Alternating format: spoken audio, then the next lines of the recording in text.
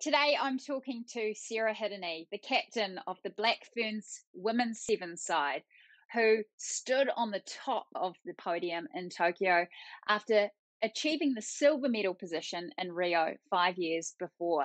We go deep into what this campaign was really like, and I loved catching up with Gossie, and I hope you enjoy this chat as much as I did. Kia ora, Sarah Hirini. Welcome to Cultivate Conversations, Olympic gold medalist, home from Tokyo. Great to have you here. Thanks, Sis. Thanks for having me on. Hey, well, today's just an opportunity to reflect on Tokyo, hear about potentially what's next. But it's great to see you in person. The last time I saw you with a black eye, getting your medal. But where are you calling in from today? Hopefully I look a little bit better than when I talked to you last. But in Papamoa now, not an MIQ, I think we were talking. Excited to be home by the beach. Just with my family. Beautiful. Now, can you believe that Tokyo was 3 months ago? It has flown by. I think what's happened in between then, I'm like, yeah, that's been 3 months, but I'm like, wow, it feels like short time ago, but then sometimes it feels like a long time ago. Do you feel quite exhausted from the last 5 years? I wouldn't say exhausted. I think because we obviously had goals and what we wanted to achieve, and actually achieving those goals, like I actually feel satisfaction, which is a really nice feeling. And so now it's kind of thinking like, what next? What do I want to do? To be honest, probably feel a little bit lost, which is a really weird feeling for me. I always have something in mind, something to achieve, but now I am actually having time and forcing myself to sit back and think, what do I actually want to do now? It's a really big transition of whether you go to the next campaign or whatever you decide to do. But the post-Olympic blues is a real thing for many people, not things, gosh. But we'll get to potentially what's down the track, some options. I know you've had some great, exciting announcements in the last week, but let's rewind to you leaving New Zealand for the first time in what was a long time for you. You're used to travelling so often. What was it like when you got to Auckland Airport? Probably was a little bit different to normal international departures, and you finally left New Zealand to go to Townsville for your pre-camp. Jeez, I'm actually getting goosebumps thinking about it. It was about 18 months of no travel. Like you said, we're used to traveling to a different country every month. We're in and out. Normally probably my husband's wondering where I am most of the time. But so this trip was a lot different, but real, like there was just a buzz about it. It was, we're going there to do a job, and everyone was extremely focused. So heading away, I was so excited to be traveling with the girls, just in the kit again. But then getting to Auckland Airport was like, oh yeah, there's definitely like a pandemic going on. There's no one here. All the stores were shut. Normally we have like our standard. We'll go to like a Japanese place for dinner just before we fly out. That was shut. Normally we go probably do a shop at Adidas. That was shut. So just like a real eerie feeling. But like we were going to Townsville. I think we were there for like 3 days before we got to play again. So the excitement of playing international teams, just getting on a plane again was, I was pretty buzzing.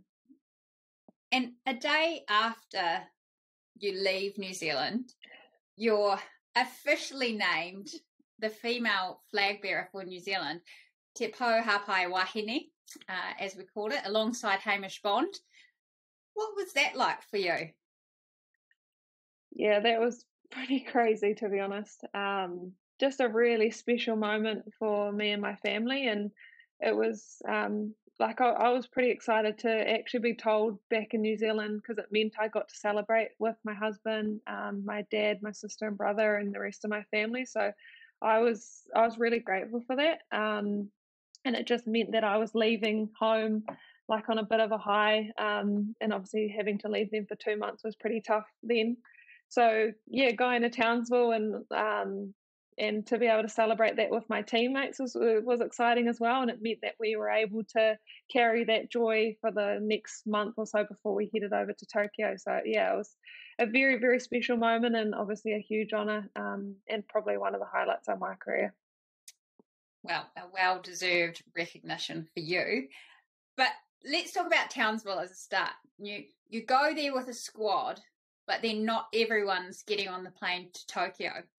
What's that feeling like in a team which is so tight-knit already that you know that people aren't going to make the final, be in the final selection, but they are such a huge part of the team in itself? It's really hard. Like regardless of if you're going to the Olympics or whatever, like if you're around in a group that you like genuinely care about people, when people miss out, like you feel that hurt. And even if you're not going for it personally, like you see how much it means to them when they miss out. So it's actually really tough, and you don't want to, if your name, you don't want to celebrate too much because you don't want to seem to look like you're rubbing it in. But yeah, so the balance is pretty tough, but I think going to Townsville and being able to play allowed girls to get the sense of playing international tournaments again. To be honest, it was probably really hard for them, but it meant that they actually got some game time last kind of trials before the team was actually named. So Townsville was awesome, but like you said, like still extremely tough because girls' dreams were over at a point, and then some of them actually still got named to travel to Tokyo, but not to play. So there was, yeah, a few mixed emotions over those few weeks that we were away, and we went into a lockdown while we were there. So it pretty much brought our Olympic prep and like COVID bubble brought forward by a couple of weeks, which was hard, but then it made it probably a lot easier to transition when we went to Tokyo. And you do get on the plane to Tokyo. You are in an advanced party, obviously, because you need to carry the flag. But walk us through, there was a bit of a mishap in actually getting to Tokyo. Yes. The flag had to be captured. Yeah, there was a point there where I thought that we would not make it to the opening ceremony and that I was not going to be able to carry the flag. So it was, so we were supposed to arrive the day of the opening ceremony, but not till after the opening ceremony had finished. So the New Zealand Olympic Committee had asked whether I would be able to go over early, and the team were happy with it. It meant that I got obviously a little bit extra recovery, but they didn't really want me going by myself. So they asked whether we could get more seats on planes and obviously more people into the village a little bit earlier. 11 people were allowed to go, which meant I think there was 11, maybe less. So it meant the starting 7 were in, a couple of management just to make sure we were safe. And we already had like done this big goodbye because obviously leaving other girls is a big thing in our team. Get on the plane, everything sorted. We didn't even get on the plane, sorry. We went to the airport in Townsville, sitting there, said we were delayed, and that's obviously quite normal for flights. Delayed again, missed our flight from Brisbane to Singapore, I think we're flying through. And then it was like, okay, what are we going to do? No more flights out of Townsville. And the next like available flight out, I don't know, was like the girls' flight anyway. So it became like this, not a nightmare for us, like we're just players, we're kind of just chilling out. A nightmare for our manager. She was up all night trying to figure out what the heck was going to go on. So they ended up getting us to Brisbane, staying in a hotel. Porsche, that I don't know how Porsche drew the short straw, but I think she was my roomie in Brisbane. We had to get up early with our trainer, go get a COVID test because our 72-hour or 48-hour COVID test had run out. So called a taxi into Brisbane to a drive-through COVID testing place, but we're not in a car. So like a manager lady from the place had to come down to get us through, to get us a test. We had to go back to Brisbane Airport. I think we were there like a couple of hour layover, so we ended up trying to have a sleep. Get over to the airport, me and Porsche check in. The rest of the girls had to actually wait for the rest of the team to arrive. They then had to go get COVID tests again. So it was a bit of a nightmare actually. Me and Porsche finally get on a plane. And they had sorted, like, it was amazing. Like, they had sorted us out pretty well. But we get to Tokyo and we don't have our bags. They were stuck in Singapore.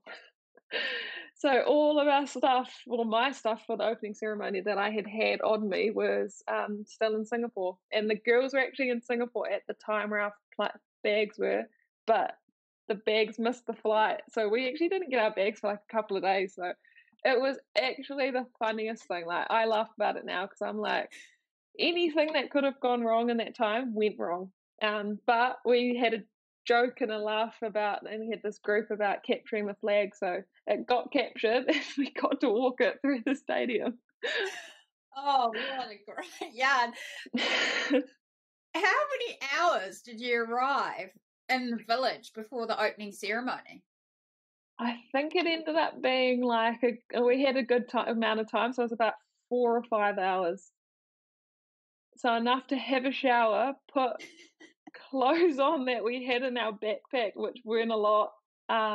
Lucky the Olympic Committee had extra stuff we could wear, have some food, and then we're out to the opening ceremony.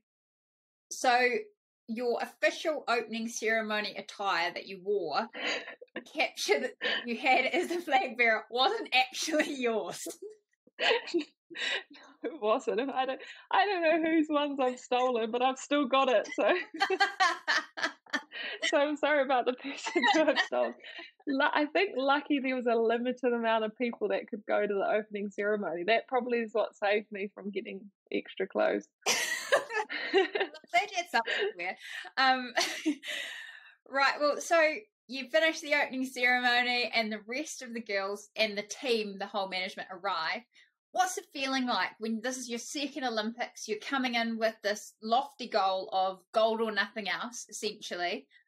When the team is finally there and you're in Tokyo and you're going to your first training at the facilities, what's the feeling like in the team? Oh, I think it pretty much sums it up. Porsche and I were on the bus home from the opening ceremony, and we seen a message on our team Viber that the girls had arrived at the village. And we both felt gutted that we weren't there to welcome them. Like, that was our feeling. We were so excited to see them. I hadn't seen them in like 10 hours or something like that. But that's how you get, like, when you leave someone who you've been around like for a whole month every single day, and then you leave them for, I don't know, 12 hours. It was like, damn, I'm not there to welcome them into our rooms. So when we got back from the opening ceremony, it was just crazy, and it was like 11:30 at night, so everyone was a bit hypo. So I don't remember sleeping a lot that night, but it was just like a buzz of, holy, we're at the Olympics. Some of us for the second time, a lot of the girls for the first time. So watching them go into the room, see their Olympic kit, see there's a phone on your bed, new headphones, like things like that. It was just, even like a box of masks to us, we're like, oh my God, you get a whole box of masks to yourself. Just little things. And then, yeah, I think the next day, I think we actually got a couple of days off to kind of recover and recuperate, get into time zones and things like that. And then getting to a field was awesome. Just a bit of fresh air, not having to wear a mask. And then being in Japan around the volunteers was, yeah, just absolutely amazing. They'd do anything for you. So going back 5 years, not 4, when you think back to Rio and that final game, 24-17 to Australia, how much did that motivate this group coming into Tokyo? I think without that experience of winning silver, we potentially have never been the team that we've become now. That, like, it was probably hard for me to, like, for us to admit to it before, but now, like, upon reflection, I'm like, that is the reason why we are so successful and are so close and put so much emphasis into our culture. So, like, I'm actually really grateful for that time, even though at the time I hated it, to be frank. But now I'm like, well, we are the team now because of that, and yeah, and it's a lot nicer feeling than what it was 5 years ago, that's for sure. And I guess you talk about we a lot, but for you personally, what's the shift been like for you from in this campaign as opposed to the Rio campaign? I suppose I had to figure out myself as a leader, as a person, and be confident in enough in myself to be able to lead the best players in the world. That's really tough at times. So I'm being very fortunate that the leadership group have been absolutely amazing, and the relationship that the leaders have with the management. And so for me, like being able to speak openly and honestly with the coaches who are, well, I say essentially my boss, that we can have a really good relationship where when the girls come to me with something or a problem or something that's in the scheduling, that I'm able to go and say that to the management so change happens. And I've been lucky enough to have a good relationship with them where if I've said something, they might listen, or then if they don't, then I'm given a reason why, so I can filter that back through the team, and then everyone's all on the same page. So yeah, the last 5 years have been, I think, really amazing. I think the personal growth that I've had has been really helpful for not just rugby, but probably for my life, and being able to communicate better, and probably have better relationships at home as well. So let's go into the games now. So you are on the eve of finally being able to play in the Olympics in Tokyo. Whole lot of other stuff has got for this point. What do you have for your last meal before pool play starts? What did I have? I probably had a ramen. I probably had chicken on rice. I'm a big eater, so I probably had some dumplings. Probably tried to sneak in a little bit of veggies in there, but for me, it was just about getting as much as I could, because sometimes you struggle to eat on game days, and obviously we played for 3 days, so yeah, trying to get as much as in I could, but then trying to stick to what I was normally eating throughout the week as well, because you can overindulge when like the food was amazing.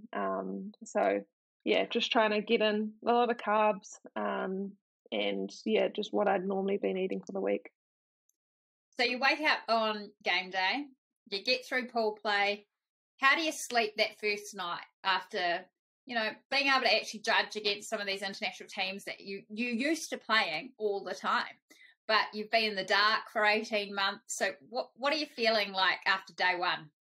I'm excited. Obviously we knew we were playing Russia in the last pool game as well, and I think that's probably where like my stubbornness of certain things come in. Is the girls are actually pretty hyped, and the atmosphere, like the energy in our apartment was quite high from girls playing, debuting at the Olympics and things like that. But I was really fortunate, so I had my own room, and I'm really like diligent with my preparation. So as soon as we got back from the stadium, I went straight to dinner, came back, like did my half an hour stretching routine, and then it was like, all right, I'm going to bed. Can you make sure the noise is down? Like I'm the old girl, like make sure you're quiet, like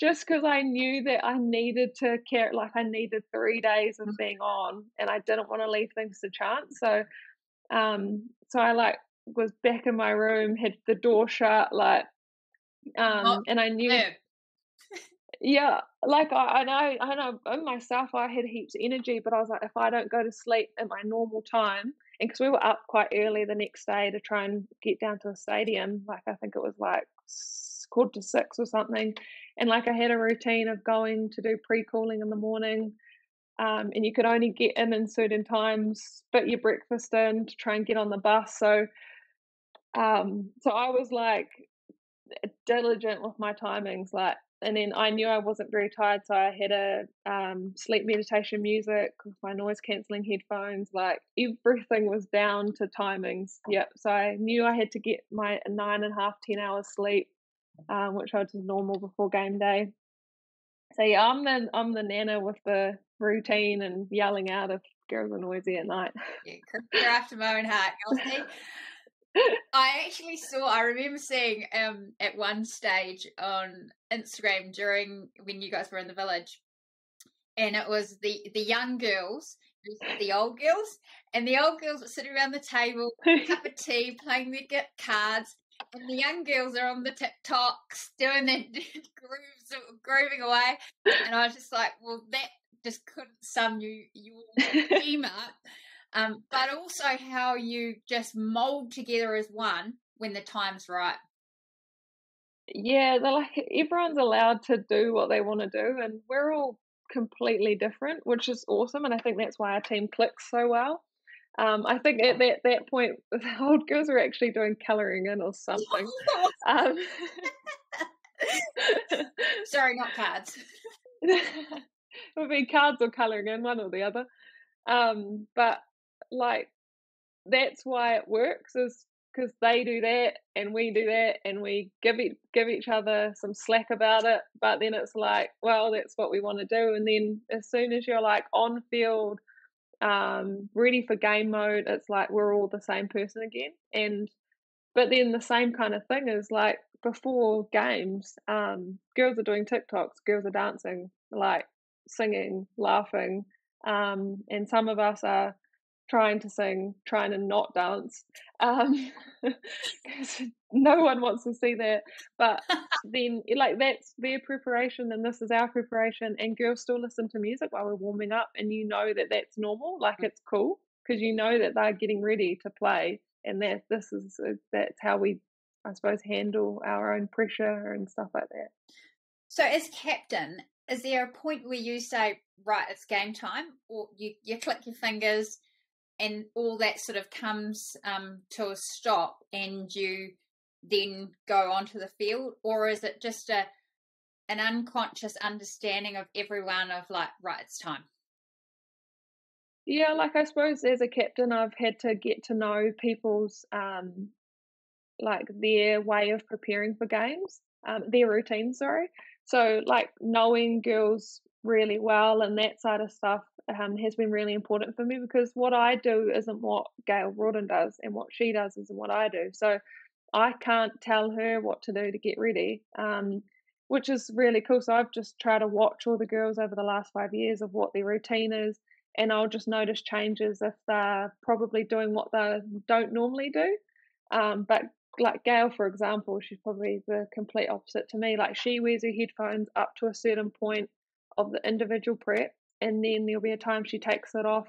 We all do our individual handshakes, and then it's like that's the team coming together. There's like team warm ups and things like that. And then there's like a couple of songs in the changing rooms that girls will do and sing or do whatever they want to do in that time. And then it's like the next team huddle, that's when we come back together again. But there's like fluctuations in the warm up because you can't be on the whole warm up or else you're going to be fatigued for the game. So no, I'm pretty easy with girls' preparation and routine, and obviously it became a fine art before we got to the Olympics, and then the Olympics was just what we normally do. Business as usual, but on the big stage. Yeah, and it was important that we kept that. Like, we're a fun team, so there's no point in going to the Olympics and trying to be serious. Some of us are, which is okay. But for the most part, like, and probably summed up the final, pre-final, and how we played in the final is we were the most relaxed I'd felt in the whole tournament, and probably a lot of the tournaments leading into the games. But there was a lot of banging on the wall, a lot of stomping, a lot of movement. Like, it was just a complete vibe before the game, which is exactly our team. I'm sure most of the teams listen to our stuff and I'm like, how are they like going to prepare for the game? Yeah, because we just have a good time, and the management are included in that. I'm just wondering how France is feeling. You know, they're in the changing room next to you and they're like, oh, what are these people doing next door? They're having a joke sort of thing. They're very serious, and then they're totally blown away by your ability to switch it on when it counts. I really think we piss teams off. Like, I honestly do. Like, before a warm up, we're like yelling stuff at each other, like, and it's funny. Like, you're kind of taking the piss out of each other during warm ups, and you can see like the team's right there. Like, you're in a small field, and you can see the like tension in them, and I'm like yelling at Gail, like giving her shit about something, and then we're all just kind of having a laugh and and whatnot, and you kind of look across and they're like real tense, and their coaches doing all the talking, none of their players saying anything, and that's when you're like, actually, we're just being ourselves right now. Like, this is us, and we should never change that. Yeah, and is that the goal? Like, is it to be yourselves, and then to be on the field yourself, accept yourself, and then bring yourself to the world? Yeah, I think like Bunce, our coach, has allowed us to be ourselves wherever we are, and like he probably figured out the best formula when he's seen us play good and play bad, and probably for the most part, playing good meant that we were relaxed, we were doing things that we normally do every day, and we're just showing the character of who we were, like what we were born like, and he's emphasized the fact that that's okay and that's normal and you should do that. And so then, like, that's why girls are allowed to wear headphones and we're allowed to sing and dance and before games. Is he's like, why would we stop this? Yeah. Like, most of these girls are good at it, so why would we change it? I mean, if I had Gail Hamilton's rhythm, gosh, I mean, I think she should probably go for breakdancing in Paris for mistakes. I know, right? Like, so these girls are just having a good time, and you can tell how relaxed they are. And then they play like they play in the games, like they're just free to do what they want to do. So you head into the quarterfinal. You know now that it's knockout. Does the message change? And what's the nervous kind ofness in the team like? Before the quarter, the message doesn't change in the fact that it's win or lose. Like, we know it's win or lose. We probably talk about winning or losing before pool play anyway. Like, pool play is still quite tough because you still want to you want to qualify first to play eighth and things like that. But it's like these are the moments where we can either carry on and do what we're normally doing, or don't, and then we're going to be the ones disappointed. That's probably where the comms start coming in. But because the quarterfinal was on day 2, second of day 2, like, we were just real pumped to be playing the end of the day, and we were playing Russia again, so we'd played them in the morning. So it was just like, come on, we knew we were good enough to beat them. It was like rectifying mistakes that we'd done in the last pool game. So just, yeah, real excitement. But obviously I feel changed a little bit for that third game. Oh, sorry, the semi-final, which is the heart attack game for everyone. Yeah, well, it was actually, I'm not going to lie. When you think of the Fijian men, right, and the incredible talent that we've been exposed to through 7s, through 15s of the Fijian men, and the flair of these incredible athletes, how wonderful for the Fijian women. I mean, not wonderful because they're against us, but how awesome for these Fijian women to have their moment on the world stage. Oh, I'm actually so stoked for them. And yeah, the game probably was closer than what we wanted and things like that. But for them to win a medal for their country is like absolutely out of this world. And I know, talking to them, a lot of them would never have experienced anything like that before. So them going home was like, oh, they're absolute superstars over there now, which is what they need for their game to grow and more investment and people to follow them. Like, you get that and your team just keeps pushing forward and like more forward. And for a team in Oceania rugby, like, that's what, if they're winning, like, I feel that we're winning as well. Like, the improvement and the building of players in the Oceania region is huge. Okay, let's take it. Not that I want to go back to that game because it was really stressful. Was it stressful for you? I don't mean to sound arrogant, but no, it wasn't. I feel like I was probably the most calm out of everyone. But I think I don't know, I just had this real, like, I was really confident. And I know that people don't say that, but I I look at our team and I'm like, we've got the best players in the world, like hands down. We've got the best team in the world. Like we can't lose this. And it wasn't like a fear of losing or things like that. Like I'm like, we won't lose this. We've got players who can break a game open from anywhere, as it's shown. But I knew that we weren't necessarily all on the same page during parts of the game, which was probably more disappointing. And a couple of mistakes allowed them back into the game. Probably a couple of decisions towards the end of the game allowed extra time. So it wasn't like I thought, oh my God, we might lose this. I'm like, why have we not won this already? Like that's probably where my head was. And then so when we went into extra time, I was like, geez, like it's up to us. Like if we want to win, we can win this, but we need to change something.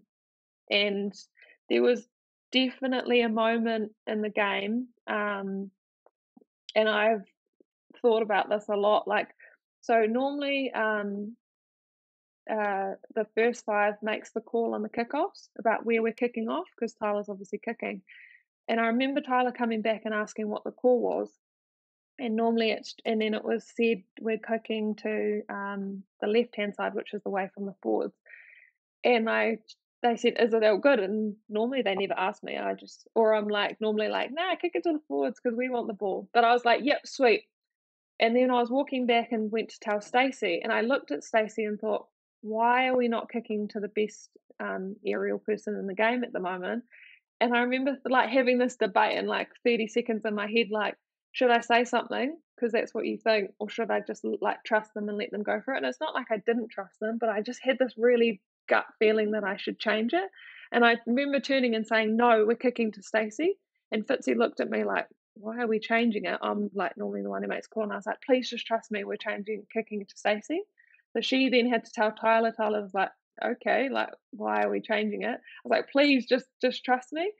Kicks to Stacey. Stacey flicks the ball back. We get the ball, and then I don't know whatever happens. But and I remember thinking after the game, man, I'm so glad I trusted my gut. Like I think if I hadn't have trusted it, would have the game changed? I don't know, but I didn't want that to be on my conscience if it had gone the other way. So you're through to the Olympic final. You finally have the chance to do what you've come here to Tokyo to do. Were you nervous? Probably the easiest game I've ever got up for, to be honest. I don't know. I think because I had such good prep and I knew exactly what my body needs, like I just go into like pre-game mode again. So, actually post-game because I needed stitches, so that altered my prep a little bit. That's all right. Got back, like had a shower, did my colds, and then it was like get some stitches in, tape it up just so it wouldn't bleed, and then it was like instantly like I go into like this robot, I reckon, like food, get as much food into me as I can, come back, and then it was like lights off. We're all having a sleep. Whether girls sleep or not doesn't matter. It's like lie down, rest, and then wake up, watch the game from the versus Fiji. Pretty much didn't need to watch it because you're like, yeah, we need to change most things for the final. Watch all the games that France have played. For me, it's pulling out like set piece stuff, and then it's like talking to Stu, set piece leader. So have you gone back to the village in between the games? No, we've actually stayed at the stadium. We talked about going back to the village, but because it would have been potentially an hour back to the village, an hour back to the stadium, and there's no guarantees on traffic. The stress alone would have just caused a bit of strife, and then by the time you get through security, get back to your beds, I think we ended up having like 40 to 45 minutes, which isn't really long enough to actually have ideal prep. And when we seen the changing rooms, they were actually quite big compared to what we probably normally get on the series. Like we'd gone down to like, we've got mattresses that we carry and use for in the changing room. Most of us took our blankets and pillows. And then you just take a massive ass bag full of all your stuff. There was like an bath out the back of our changing room. So we pretty much packed for 3 days of living at the stadium. Kind of sounds like a heptathlon, actually. So the final whistle goes, and you've completed your dream. You've completed your mission. What are you thinking, Gossie? Geez, I'm getting a bit emotional. You're just saying that, but I'm just absolutely over the moon. Like, I'm stoked because of what we'd achieved, but probably more so of how long it's taken us to achieve that goal. And like, and I knew that not many people in the world get to win a gold medal. So to do that, with the players that we got to do it alongside, like, it's just an unbelievable feeling. And I know there were a lot of emotions and things like that, but I was just absolutely over the moon for what we had achieved as a team, and probably more so what we'd achieved off the field than on it as well. And you go and you do this incredible interview with Ricky Swannell, which I don't know if there was a dry eye in New Zealand, to be honest, even thinking about it now. And you touch on your mum and her tragic passing this year, and how much it meant to your family that you were there. Do you feel like she was on your shoulder through this campaign, in these hard times, willing you on? To be honest, I feel like she was behind me kicking him out the ass most of the time, which would be standard her. And then probably more so, she's probably in the stadium having a beer watching all the games. So, like, there's a video and photos of the girls, and we all like look up at the stadium and then wave out. And for me, that was probably more like waving at her and just acknowledging that I knew she would have been there. And I always laugh now. Like, one of the girls asked me, "Are you gutted that your family can't come?" And I said, and selfishly, I wasn't at the time after my mum passed, because it meant that if everyone was there and she wasn't, I probably would have got more upset and it would have been quite tough. But then I laughed and I was like, actually, she's probably done this on purpose and she'll be there without anyone else. So, yeah, that was really tough. But I was so excited to talk to my family because I knew how excited and happy they would have been after the games, and obviously being a really tough few months, seeing my dad smile for the first time in like 3 months was like the best thing ever. And you've been able, since returning to New Zealand, to share your medal with your family, with your dad, with your sister and your brother and your niece and nephew. What's that been like, to see the medal around their necks? Yeah, that's been probably the coolest thing, is sharing it with my loved ones, with my family, and with like people who have helped get me to that point. And I started actually taking videos of people when they were putting it on. But you get like the same questions, like, well, firstly, it's like, do you have your medal on you? And if you say no, then they're not very happy. So you tend to take it everywhere. And then they'll grab it and they're like, holy, it's heavy. Next question, can I put it on? I'm like, yeah, go hard. Next question, can I take photos with it? And I'm like, I'll take photos of you. And they're like, yep, sweet. Like, they don't care about me. They just want the medal. But it's been cool seeing, like, I have some like videos on my phone of people like getting the best photo with it, and like just seeing how happy they are putting it on. Like, that's what makes me happy as well, is that you get to share something with people that they don't necessarily get to see or haven't never seen before. And it was cool, like my niece, I think more so because she was like, oh, auntie, that's your gold medal, but I don't think she really knows what it means. My nephew was just stoked that he got to wear this big thing around his neck and could swing it as fast as he could, which is really dangerous. But when you see that, then you're like, yeah, I'm just their auntie. Like, they don't really care about me winning or whatever. Like, they were happy that they got t-shirts and like gifts from me more than probably what the medal meant to them.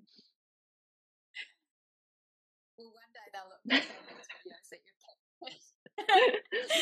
and realize the significance of their auntie's achievements.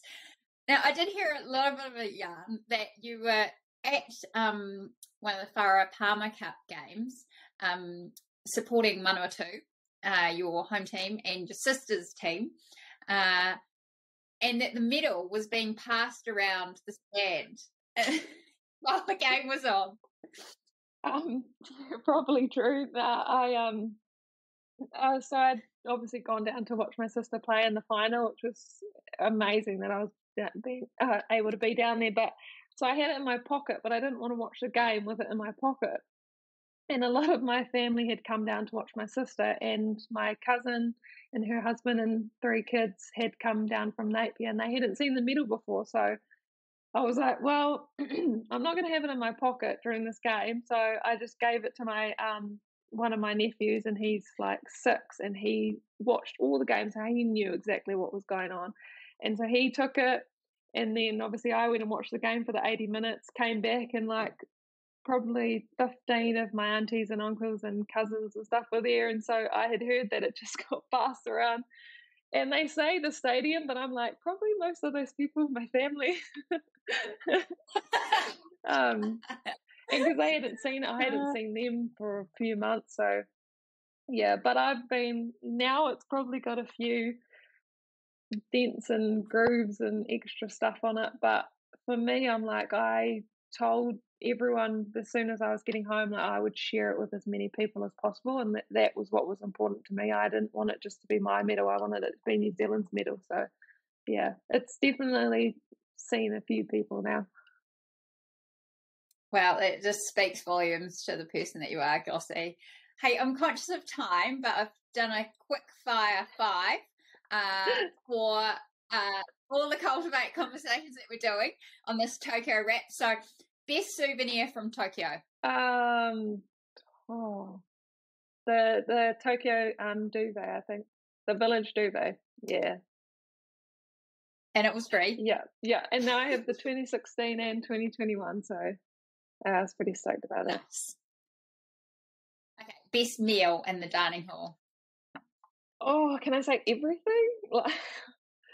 I actually gained 3 kgs before the tournament started. Which was awesome. I'll have to say dumplings. They're probably one of my favourites anyway, but traditional Japanese dumplings. Nice. Okay, best roommate? I know you were in a solo room, but... I was by myself and it was bloody amazing.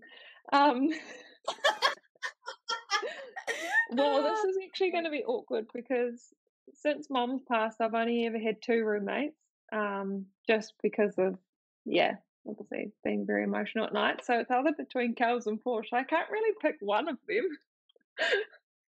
That's all. We'll say equal tie. Okay, your best meal on return to New Zealand? Oh, I can't go past the McDonald's I had in MIQ that I actually got sent from Fletchbourne and Megan, which was amazing. Oh, nice. Very grateful for that. Okay, and plans for the summer? Hang out with Connor and Booker and pretty much just be around as my family and friends as much as possible, and have a few drinks on the beach. Sounds like a good time. Hey, just lastly, now you have signed with the Hurricanes for the inaugural season of Super Rugby Aotearoa for our Wahine, which is very exciting. How pumped are you about this? Oh, I'm really excited. As a kid, I followed the Hurricanes and obviously Christian Cullen and the like, and to be able to potentially wear that same jersey, like that's a dream come true for me. I'm absolutely excited, and I can't wait to get on board. And yes.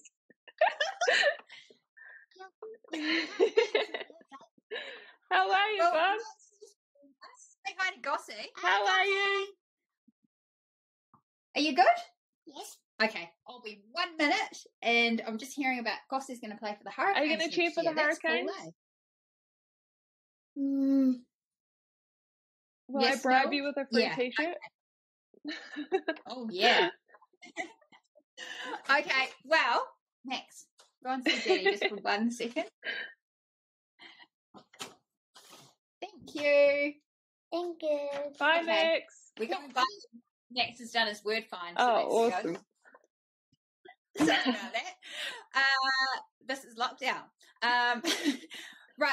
So, and do you think you can do the 15s program and the 7s at the same time? Yep. So already setting up a plan with Corey, the 7s coach, playing super for some of the start of the year, going back to 7s for World 7 Series, Com Games, 7s World Cup, and then, well, hoping I play good enough in the Super Rugby to make Black Ferns at the end of the year. That's the goal. I don't know where I'm going to get time at home, but all good. Well, you got to soak it up right now because you've got a busy year ahead of you. You deserve a rested summer. I'm sure you won't be sitting around twiddling your thumbs for too much longer, Gossie. It's not in your nature. But it's been a real privilege to hear about Tokyo, to hear about how you've honoured your mum's legacy, your whānau, and just the amazing culture that the Black Ferns have created. I mean, anyone in New Zealand just wants to be part of it, to be honest. And it has been so awesome to have this chat with you. So thank you so much. Thanks, Cez. I appreciate it. It's nice talking about it. I love it. Go well.